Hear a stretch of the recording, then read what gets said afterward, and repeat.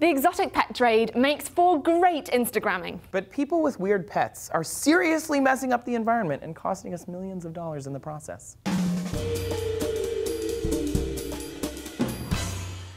Hello everyone, I'm Trace, as you may know, and today we have a special guest from Shed Science, Sally LePage. Hi Sally. Hello, thanks for having me. Welcome. Every year, pet owners are faced with the dilemma of what to do with unwanted companions. In Boulder, Colorado, a handful of goldfish were released into a local lake, and now there are thousands of them. Goldfish are actually carp, like the well-known koi carp. They're native to Japan, so they've got no natural predators here in the US. They could be carrying viruses, and if they escape lakes and head downstream, they could outcompete native fish, some of which are already threatened. You may think of him as cute little Mr. Bubbles. What harm could he possibly do? But removing these species costs the government a lot of money and time. And it's not just our goldfish. In 1890, a fan of William Shakespeare named Eugene Shefflin wanted to bring the birds from Shakespeare's works into his home of New York. He released 100 starlings that are native to Europe, Asia, Africa, and Australia into Central Park. And by 1928, those 100 birds had bred so much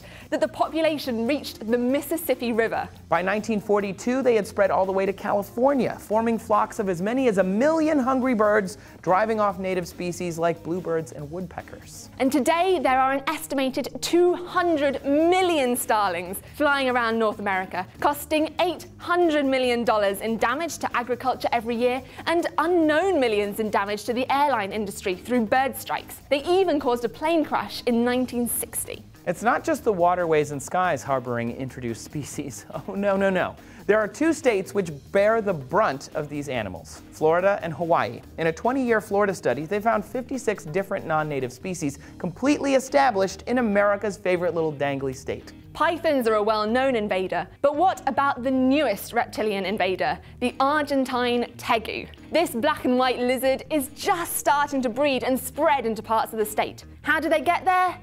Exotic pet release. Their study found 84% of all introduced species in Florida came from exotic pets. Tegus grow up to 4 feet in length and lay 35 eggs a year. Once established, they'll compete with feral cats and dogs, as well as native animals like raccoons. Florida's also home to wild hogs. Not that better than expected John Travolta movie. No. Literally wild pigs. Yeah. The hogs were introduced in the 1500s by the Spanish. But Europeans have their invaders too, like the red-eared slider or terrapin. It's from the Mississippi Valley, but it's been found as far away as Europe and Asia. The red-eared slider females are larger than most native turtles, so they can out-eat, out-mate, and outbreed. And apparently most male native turtles like the larger ladies. And indeed, who wouldn't?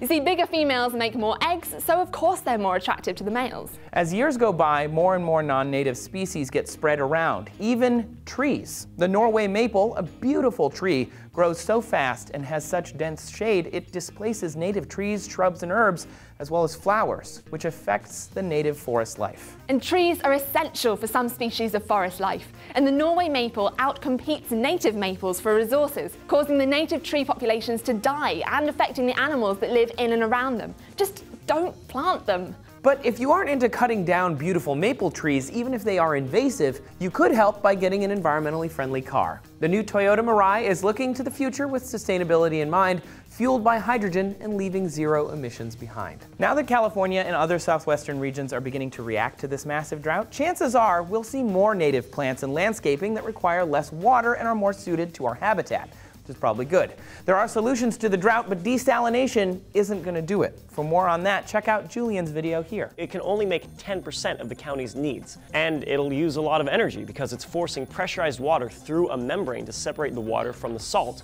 in a process called reverse osmosis. And thank you for watching. Also, you can come find Sally. Where can they come find you? They can come find me on youtube.com/shedscience. Thanks for coming. Thanks. Bye.